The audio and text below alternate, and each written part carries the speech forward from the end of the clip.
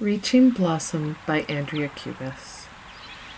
This picture very much reminds me of spring as I think of the cherry blossoms that bloom everywhere. Ever since I was a little girl, I loved the idea of being surrounded by cherry blossoms. That comes from Anne of Green Gables. If you've ever read it, you're probably Canadian. If you haven't read it and you love a good kind of kid story, I love it. So go for it. Read Anne of Green Gables. It's a great story. Because whenever I think of cherry blossoms, I think of Anne of Green Gables. In this picture, I was thinking of innocence and childhood, and that's kind of the idea of the title, is Reaching Blossom, and it can be taken two ways. This blossom is trying to reach out, but it's also the idea of trying to reach those who are innocent to try and help them get through some of the tough times of childhood.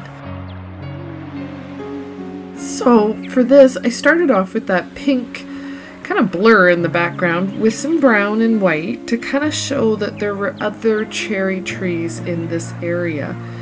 Then I started to go in with the white blossoms. In the picture, the blossoms that weren't up front were kind of blurry, so I was trying to mimic that same idea of the ones that were in behind were out of focus, and the ones that right now that I'm working on were the focused ones.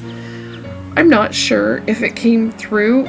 Let me know what you think. I found it hard, and after I finished, I realized I should have painted those blossoms a lot larger.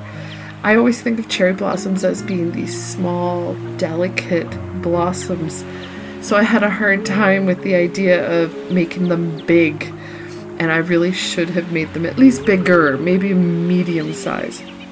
To make the blossoms, I used white and I mixed it with some brown to do the shadows. Even though they're mostly white, to try and break up the blossoms so you could see some of the individual ones, I was trying my best to put some shadowing in there. As well, I used the palette knife, as you're seeing here, to get the stems and the centers of the blossoms.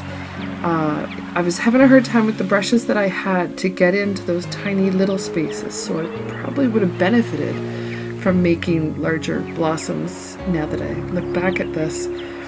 Lastly, to help the branch look a little more dimensional, I added that white shine on the top of it. I threw in a couple extra blossoms because it felt like the end of that branch was just a little too far. This is Acrylic April Challenge Day 23, Reaching Blossom. Thank you for watching, and I hope you have a great night. Please come back for Day 24.